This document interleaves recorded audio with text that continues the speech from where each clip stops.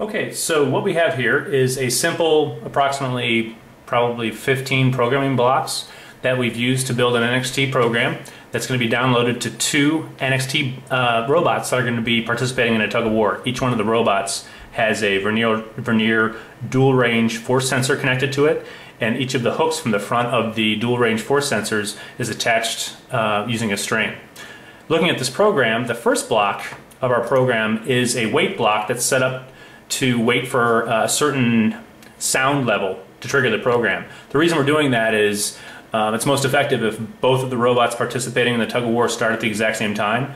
Trying to get each of the buttons on each brick to be pressed at the same time to make it a fair tug-of-war is challenging. So what we can do is we can download this program onto each robot, start the program on each robot, and the program will effectively pause at this first block until each robot hears someone make a loud noise like yell, begin, tug-of-war, go, or clapping hands maybe. That way each robot will start at the same fraction of a second.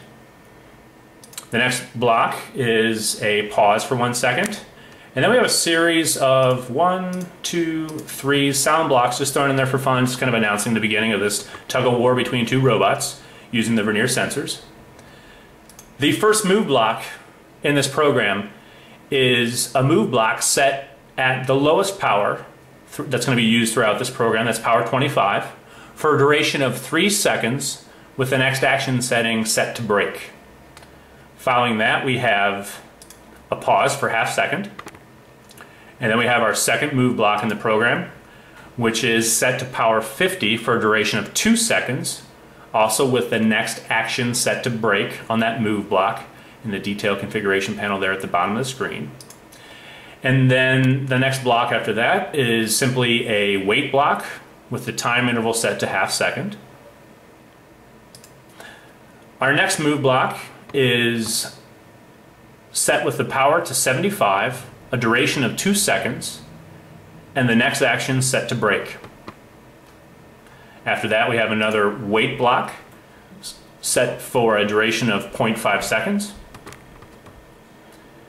We then have our final move block, which is a move block for 2 seconds set at power 100, and then our program ends with a pause for ½ second and 2 sound files added to the end of the program to just signal the end of our tug-of-war between the bots.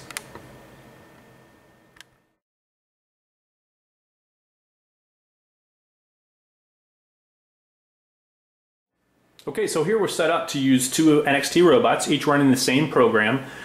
Each of the robot has a Vernier dual range force sensor connected to the front of the robot. Each of those two sensors are connected by a string, and then we have the NXT connected to an interface that allows us to connect the sensor to the Logger Lite software that's running on the computer. So what we're going to do is we're going to start the program on each one of the bots.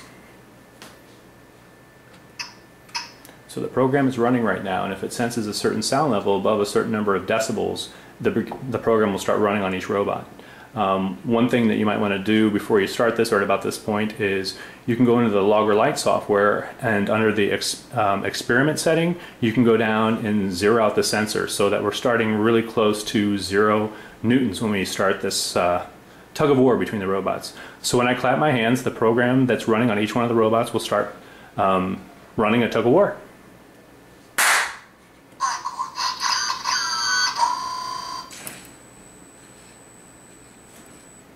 All right, we're seeing some force at a higher level, a little more.